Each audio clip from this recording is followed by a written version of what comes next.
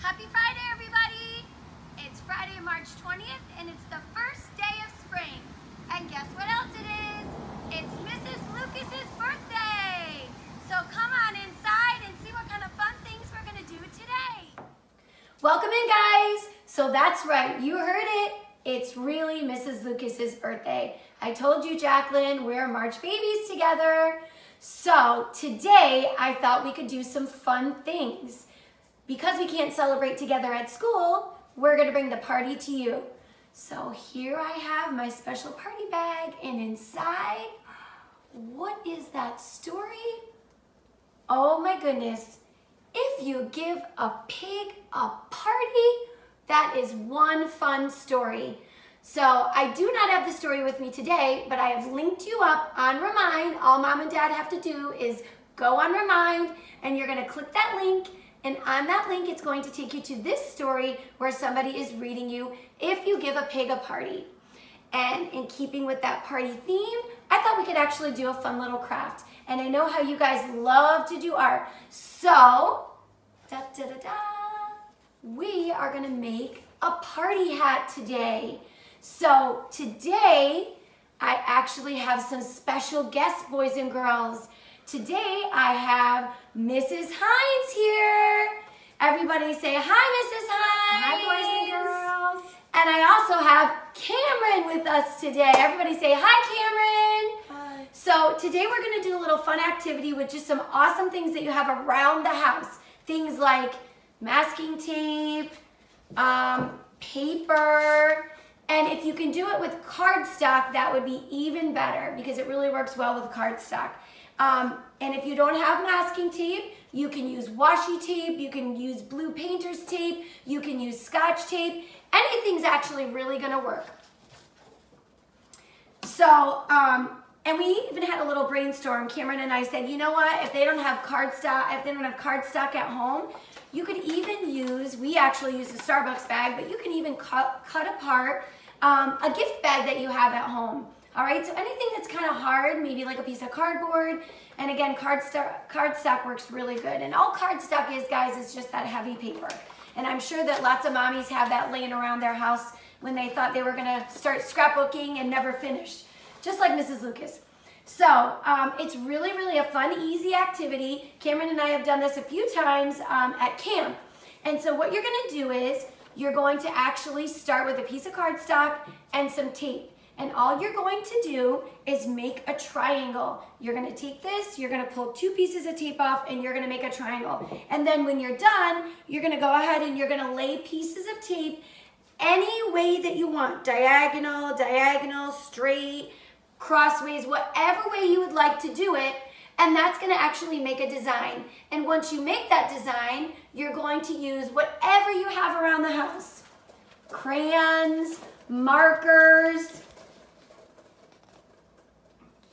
watercolors, and then we're gonna show you what to do. You're gonna actually take those little squares, and you're gonna take a crayon, and go ahead, Mrs. Hines, and you're gonna pick a little section, and you're gonna color that little section all the way in.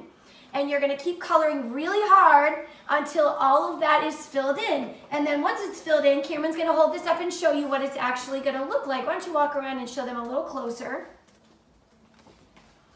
And once your design looks like that, then you're gonna start peeling off all the tape.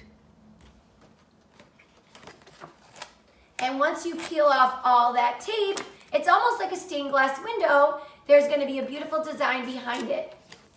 All right? And so that's what your party hat's gonna look like. And then I just took some tissue paper that I had laying around the house, but you can use whatever. You could use a pom-pom if you might have it around the house. You can use plain paper and just cut strips. But I just chose to use a little tissue paper. But Cameron and I also had an idea where at the top you could use some of that tissue paper. You don't have to just crinkle it up. You can add a little glue there. And once you glue the top, you can just make little strips here for the top of your party hat. And you can put it all over the top. And you can make the top to your hat. Okay, guys? So in the end, it's gonna kind of look like this. All right, and there you have your party hat. So I just wanted to share with you one more thing. It's a lot of fun. You can also take a piece of paper, cardstock, whatever you have around the house, and you can actually spell your name. So boys and girls, what's this letter? I know you know it. And how about the middle letter? And the last letter? That's right, C-A-M. And if we stretch that out with our rubber bands, K-A-M. What's it spelled? Kim. That's Cameron's nickname, right? So I'm going to have her take that closer to the screen, and when you're all done, she actually watercolored that. So she spelled her name in tape on the piece of paper, then she watercolored over the whole thing, and then she's going to peel it off, and it's just like magic. You're going to be able to see her name behind it. Wait till you see this, boys and girls. It's super duper awesome. Really, really cool. Almost there.